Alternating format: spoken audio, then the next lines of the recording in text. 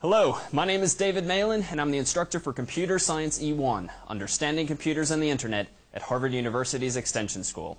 You're watching one of our videos of the week. For more such videos or information about this course, visit us on the web at computerscience1.org. Enjoy the show.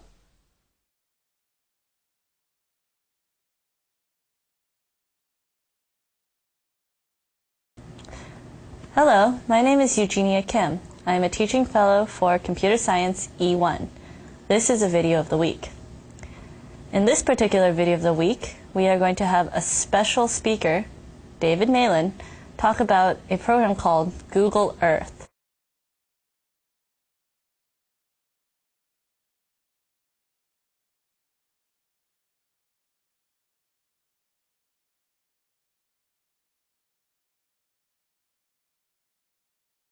Let's turn our attention now to, again, this topic of the internet. And frankly, Google Earth is just too cool not to revisit in this class. So tonight will be entirely about Google Earth, if only because it's the coolest thing that I've wasted several hours on over the past couple of weeks. How many of you, out of curiosity, downloaded this program after last week? So a few of you know that, one, the software is entirely free, which means we have the luxury of being able to play with it with the expectation that others in the class and beyond are certainly welcome to do the same. But with that said, we've got this spinning globe here. I thought I would take us right away, as we may have done last time, to 1 Oxford Street in Cambridge, Mass. 02138. Just a quick tutorial. At the top left of this program, if you've not used it before, is a little search box. You can type an address in there. Google is pretty good about knowing if you type Eiffel Tower, where in the world that is. So it's pretty good about guessing where certain popular locations are, but you can more precisely specify a U.S. address, a foreign address for most countries, a latitude and longitude, and sort of other tricks as well. I'm going to go ahead and click Enter after typing that in. And if nothing else, to be honest, it's perhaps the fundamentally unnecessary, dare say gratuitous animations that make this program so cool. As we zoom in here to our location, 1 Oxford Street, of course, is where? Right here. So we have now a bird's eye view from a bird that's currently flying at about 3,000 feet. You can see in the bottom right corner of the screen your altitude, at least in feet. You can change that to meters or kilometers if you prefer via one of the menu options. But notice, and it's a little hard to see if you don't know to look for it, certainly on our screen here, in the top right of the screen where my cursor is, there's a whole bunch of controls. One, there is a plus and minus in a vertical scroller. So if you simply click on that plus, as you might expect, things zoom in.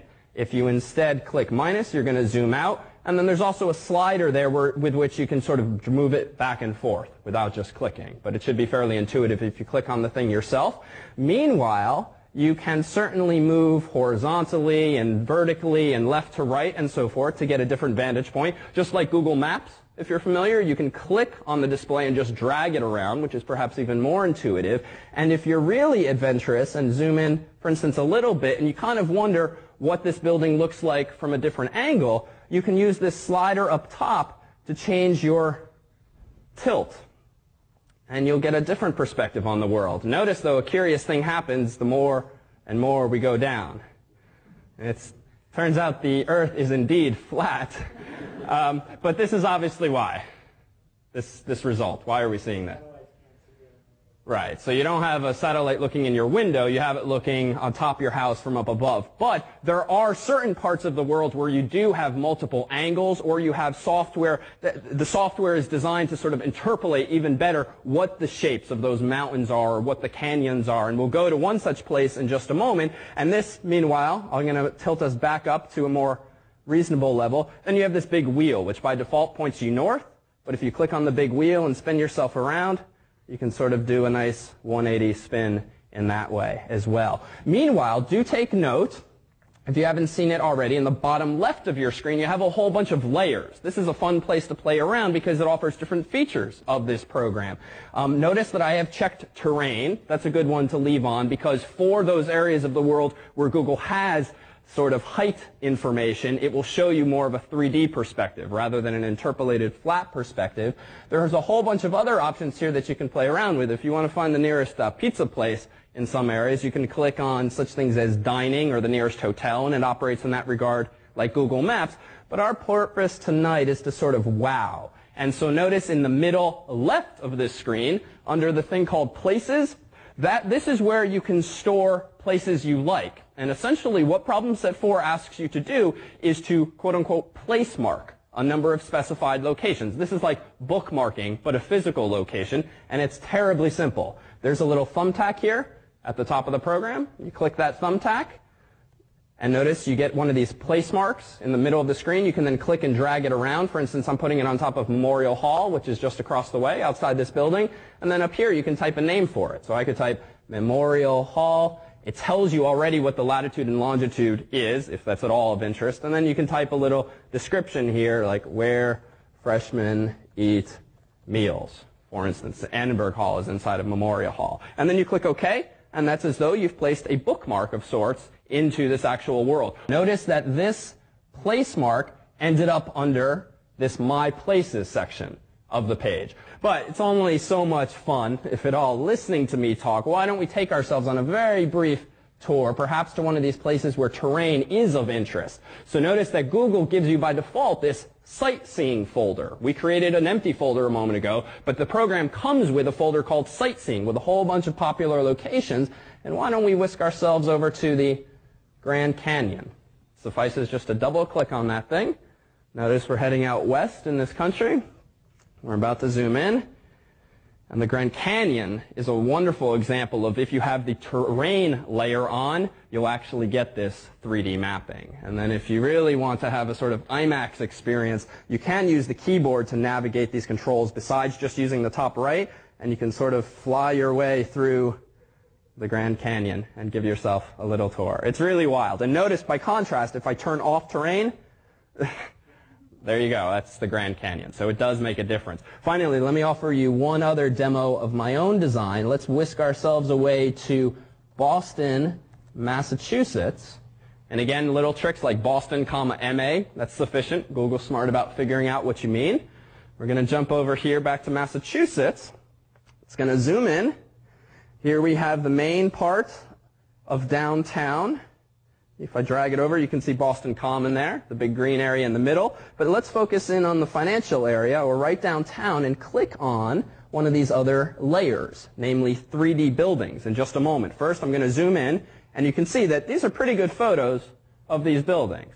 But if you want to really get a 3D perspective, some cities have support for 3D buildings. People have built virtual models of these buildings such that now, if we dive into the middle of Boston and sort of change our perspective, you can actually see what the city looks like from a 3D perspective. And you can do this for some of the major cities. New York is another one, and so forth.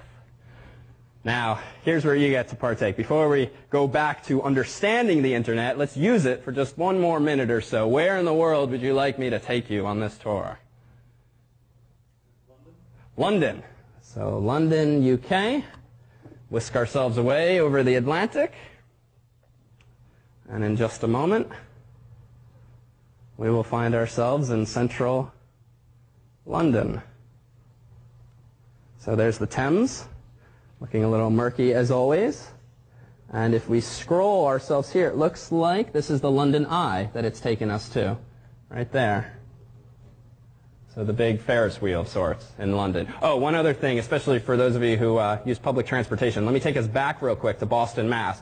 Show you one other layer that's kind of fun. I'm going to turn off 3D buildings by unchecking it. And then I'm going to turn on, under transportation, I'm going to turn on transit.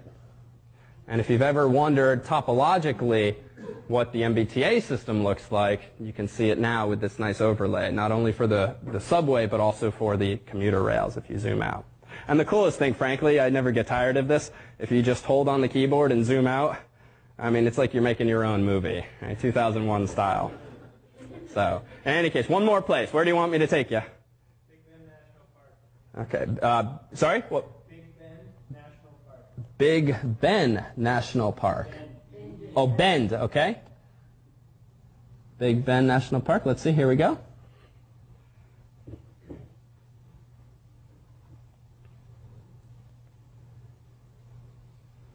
Good. Another one where terrain is nicely depicted. Here, too, I'll tilt this back on an axis You can really see the 3D there. So it's pretty wild.